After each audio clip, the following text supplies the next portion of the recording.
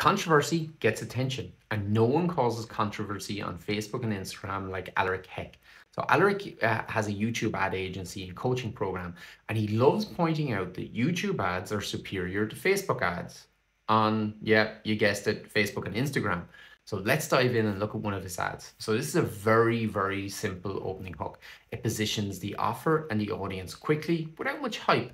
Then we slide into a nice problem solution path. So Alaric identifies the primary pain of Facebook advertisers, rising ad costs, and the solution, YouTube ads. Then we move into the body of the ad. Now, this is where things start hotting up. So this section is clear, it's concise, and it's compelling. Each point is an answer to an objection that somebody may have getting started with Facebook ads. So more stuff isn't the goal. It's how you lay out your argument and leave no objection unanswered, making saying yes an absolute no-brainer decision.